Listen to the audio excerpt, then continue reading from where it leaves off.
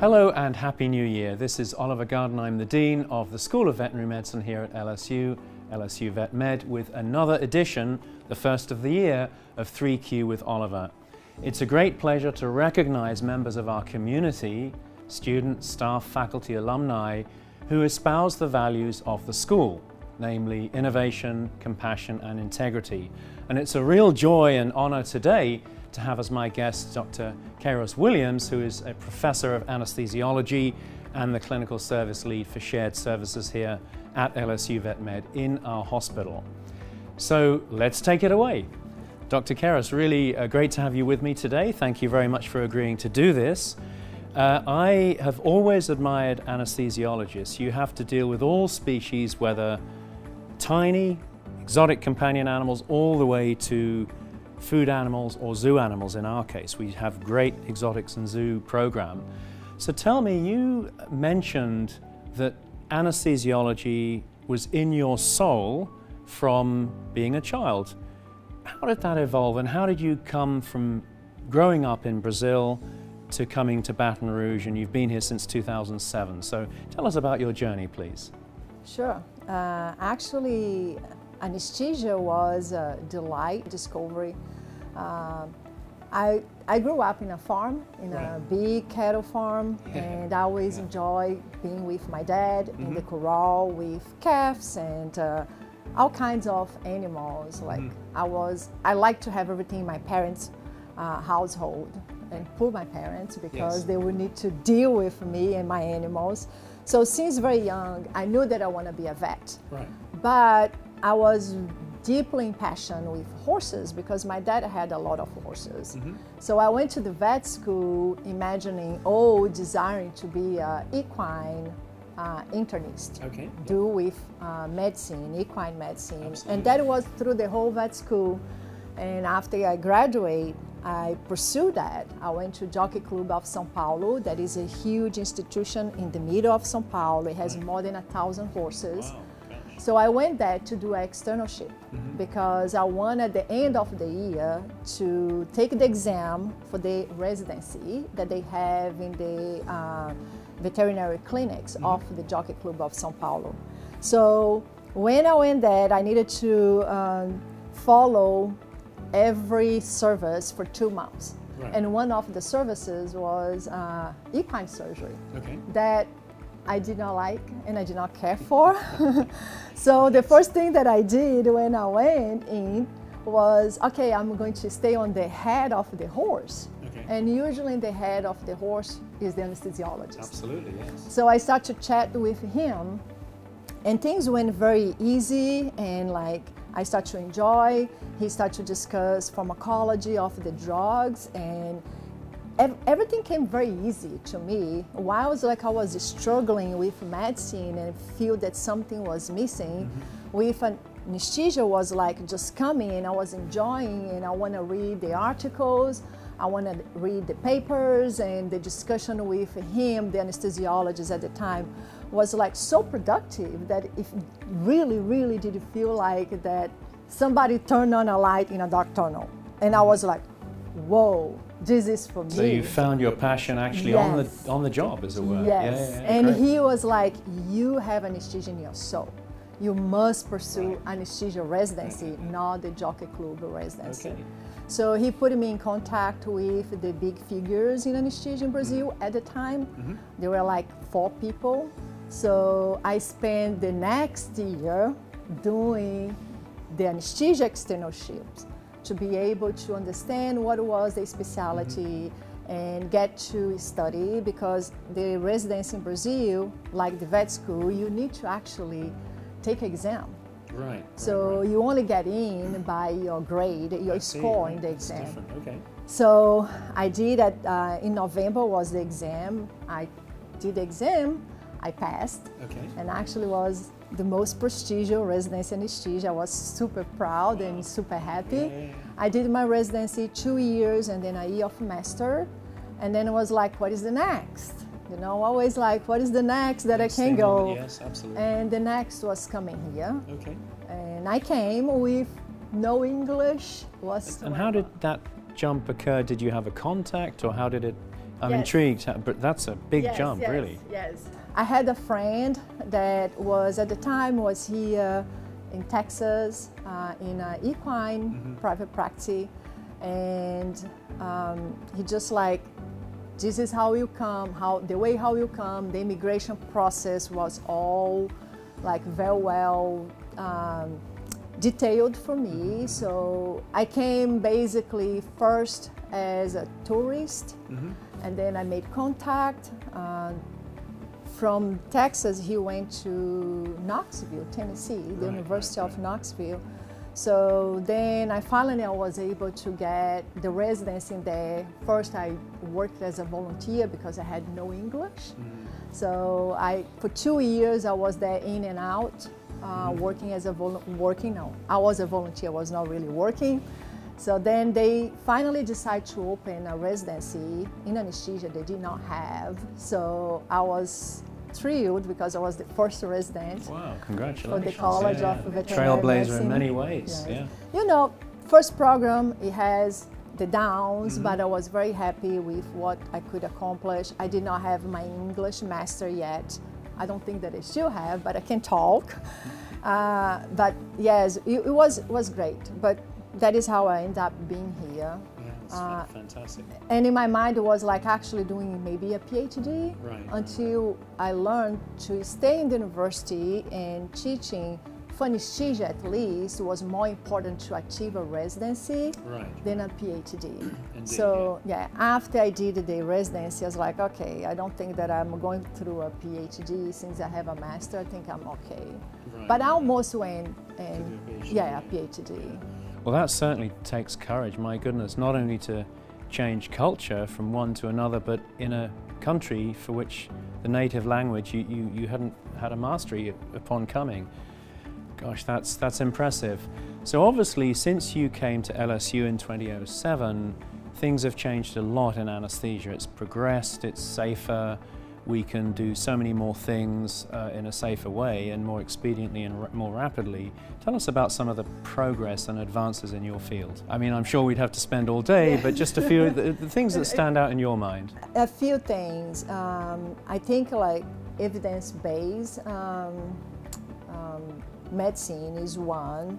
We have way more clinical studies right now. With, and we're doing some of them as well. Yes, and we do that. Through that, you learn a lot.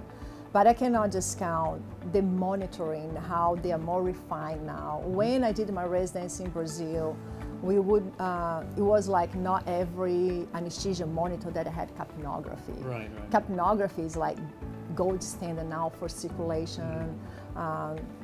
Like pulse ox was not something that was very well spread around the practitioners. We know that we need to have, pulse oximeter, ECG.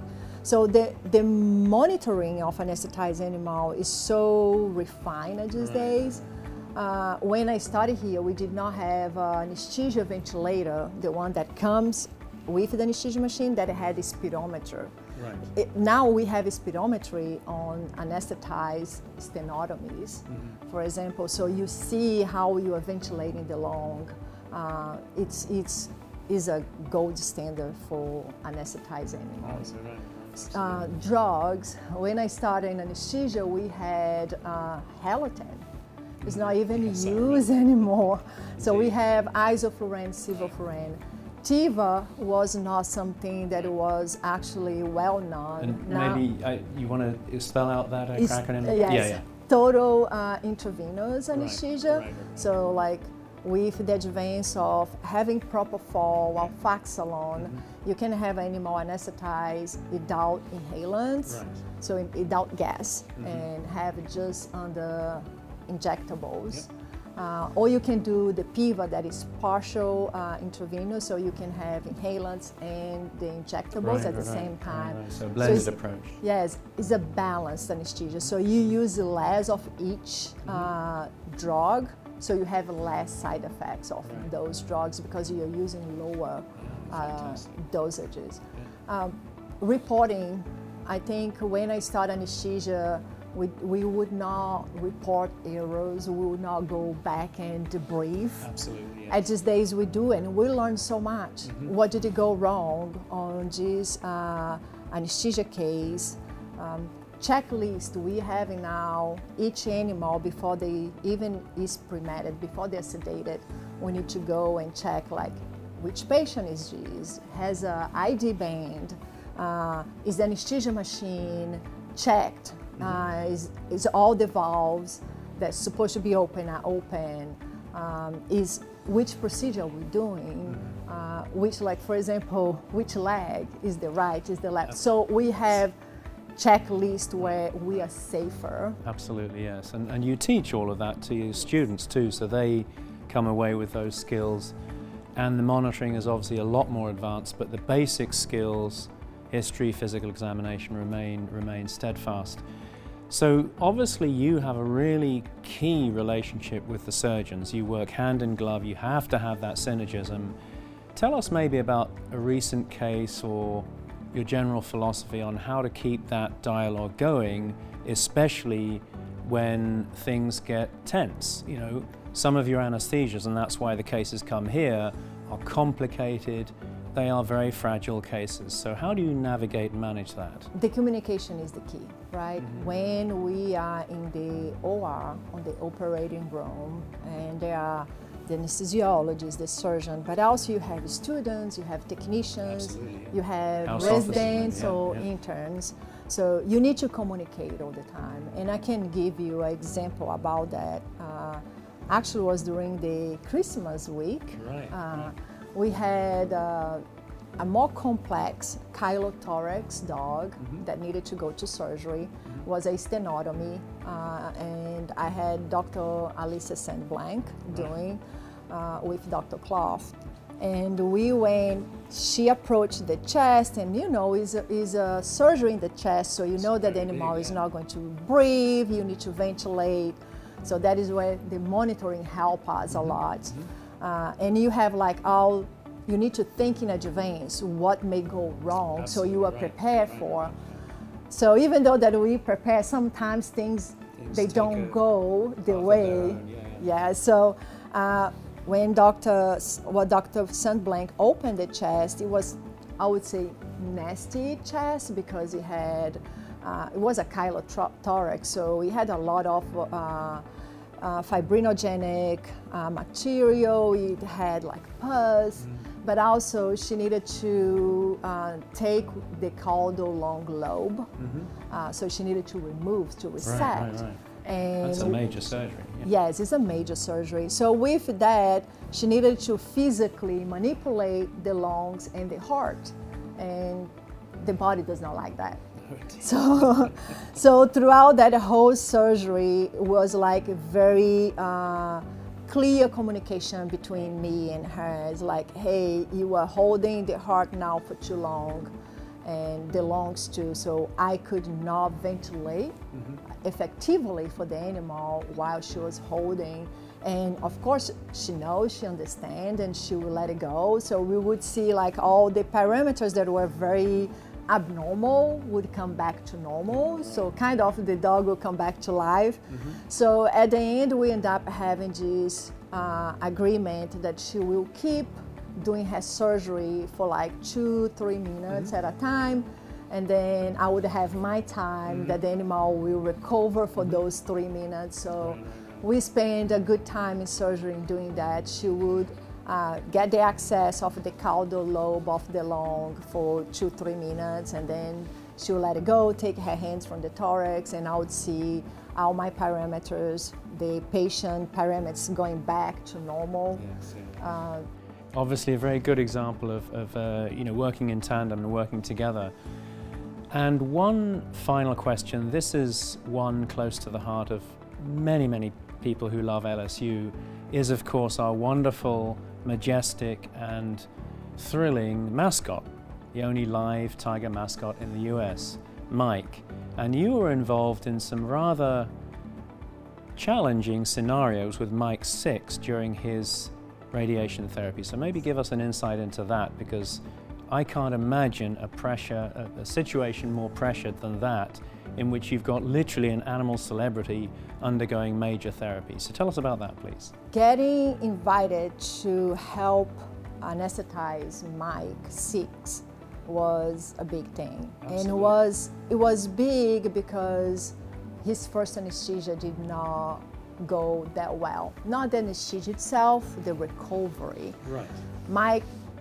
Mike 6 took too long to recover from his first anesthesia. Mm-hmm. So Dr. Baker at the time, he came to me and said like, look, I need you to help me to come up with a better anesthetic protocol. I would not say even better, with a different... An alternative, alternative anesthetic protocol, so that we can, if needed, we can anesthetize Mike again, and I would not have like a heart attack knowing that he's not going to recover.